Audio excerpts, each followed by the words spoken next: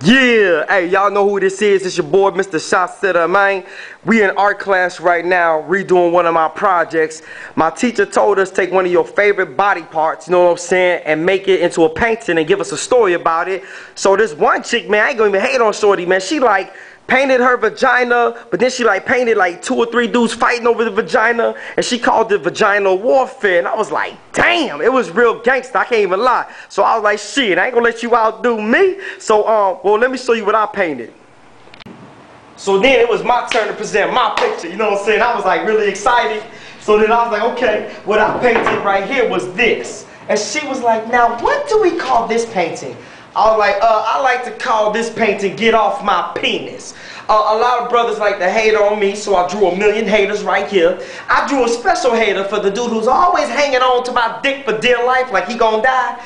And then I drew this one dude in green because I get 1,000 environmentalist letters from people who say my Chevy Caprice wastes gas and I'm killing the earth. So this dude is actually straddling my dick, you know what I'm saying? And she was like, right, I feel the passion. I think this is very creative, but I don't think we're going to be able to hang that in the gallery.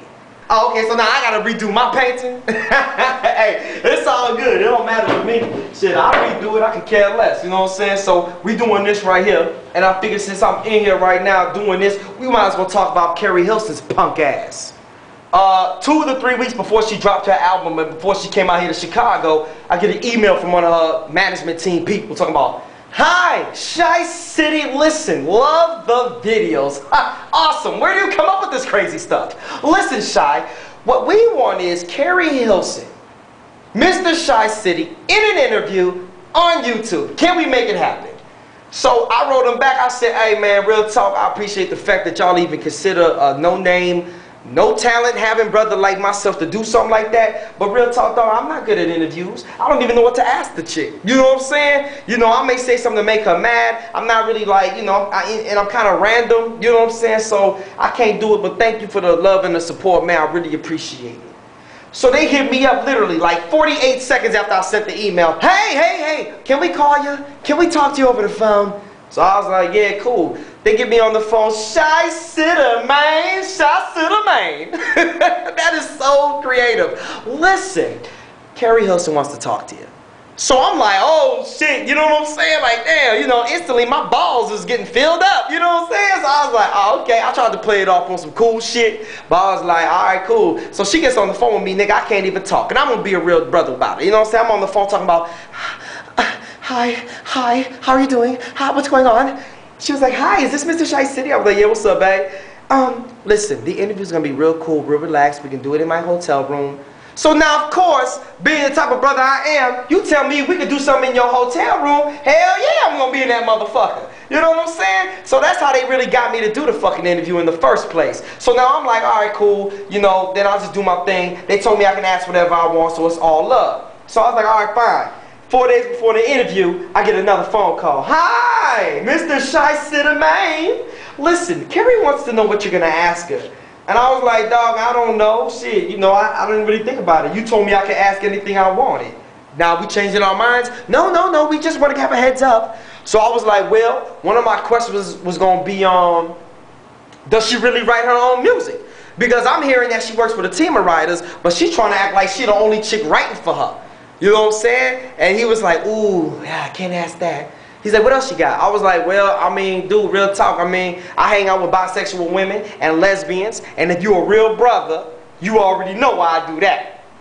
Exactly, because I'm hoping I can join one day. hey, that's real talk, though. So every time a gay chick that I'm around sees Keri Hilson on TV, they're always talking about that she's gay. They always say, because gay women know gay women when they see them, and they all say the same thing, like, no, she gay. Look at her eyebrows. I know that chick. She gay. So, and I wasn't going to be disrespectful with it. I was going to be like, yo, you know, is being a homosexual something that really affects your music? Like, I was going to be a straight pro with the shit. They telling me I can't ask that question. Then he said, you have anything else? I was like, yeah, well, I was going to ask about the whole Beyonce situation. We're really trying to avoid that whole Beyonce thing. I'm like, nigga, how can you avoid it? That's the only reason why anybody wants to talk to this boring ass chick. Like, if it wasn't for that, this chick's like as boring as fucking Kelly Rowland and Michelle Williams. Come on, man. So At the end of the conversation, they decide, hey, Shy, listen, why don't we go ahead and get 10 albums of Keri's new songs and her new CDs. We'll have her autograph them. You can give them to all the people on YouTube. I was like, yo, that's cool as hell. Shit, all right, well, send me the albums. They're like, well, look, we don't have time. Go buy them and we'll reimburse you.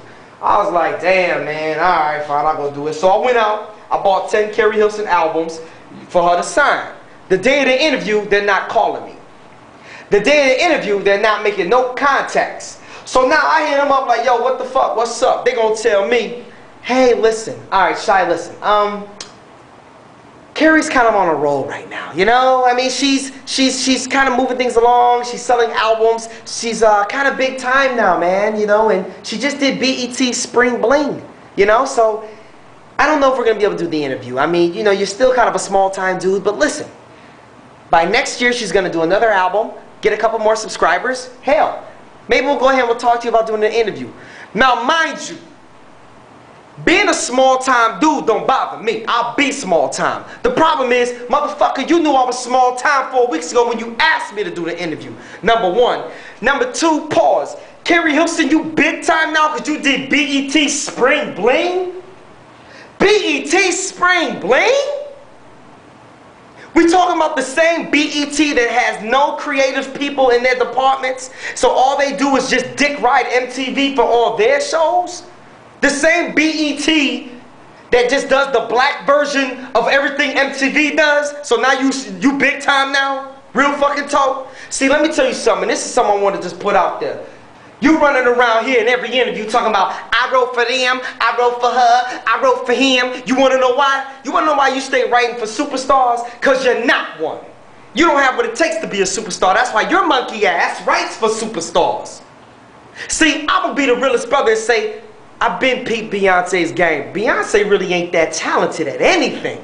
Her dancing is average. Her voice, Her looks, I know chicks in the hood and the burbs of Chicago look better than that woman. But you want to know what Beyonce has that none of these other women in the game have? It's called the X Factor. That intangible thing, you can't explain it, but it makes her a superstar, and she does everything just good enough to make it into a package, and all these young girls want to be like her. And guess what, little mama? You ain't got that. You don't have it. Real talk. And that's coming from the realest brother ever. And I knew you weren't going to do the interview anyway because you're a coward, because you're the same chick who dissed Beyonce and Sierra, and then because you got nervous that Matthew Knowles, Beyonce's father, if that's his name, I don't know, but Mr. Knowles, you got nervous because you thought he was going to end your career like he did Kelly Rowland when she stepped the fuck out of line. That's what it is. How you going to get into an interview talking about, did I say Beyonce? What I meant to say was Tree-on-say. Yes, that's my cousin. I wrote for her and she never paid me for anything. And when I said Sierra needs to fade out, what I meant to say was she needs to fade out into a colorful existence in which childbearing would be something that could be for her mathematical situation. What the fuck? Are you serious? Keri, this is what you do, okay? Because this happened to me one time. When you talk crazy and somebody calls you on it, you gotta grab a full handful of your coochie. Grab that motherfucker. And when somebody says, did you say what you said? You grab it real hard. You say, yeah, I said that. Forget Beyonce. She ain't shit. I'm coming for her motherfucking head. I want to be top of the game. The world would have respected you right then and there. We would have all thought you were crazy as hell. Oh, you would have been crazy as hell. Because you ain't make no money last year. Not as much as Beyonce. But we would have respected you like, wow, she means what she says. So to see, and then, and like I said, I'm not mad you didn't do the interview. Chick, who is you?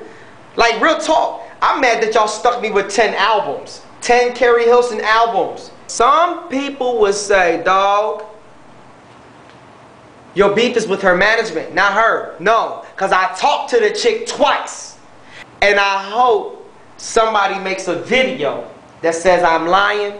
Because then my next move is, I'm going to post the conversations that we had on the internet, and then I'll let you come back and explain to everybody why you lied about talking to me.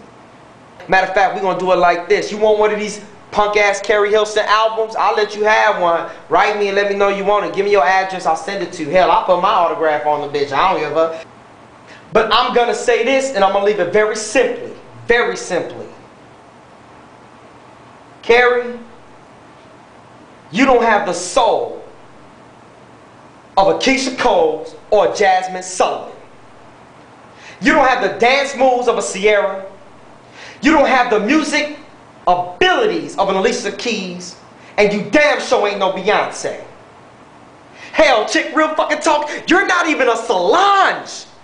And that's how I know you a real coward, because if you wanted a real fight, you would have hollered at Solange in this motherfucker. Fuck yelling at Beyonce. You knew Beyonce wasn't gonna say nothing to you. She's too major. You know Solange ain't selling no albums. She's got all the time in the world. If you would have said something about Solange, Solange and Lala would have been at your motherfucking doorstep with 4 baseball bats like, excuse me, did you said something in a radio interview? Can I talk to you about that shit? You knew they would have been at your doorstep, because Lala and Solange ain't got nothing to do. They just take pictures and post them on MediaTakeout.com so they can just continue to seem relevant. I gave y'all, what, 4 or 5 months to get your shit together, and you still don't want to pay me? Then that's what it is. Y'all know who it is. I'm going to keep giving you that real. I got the Chevy Caprice video coming, so you already know. Shots to the man. Don't I do it big? Don't I blow some stacks?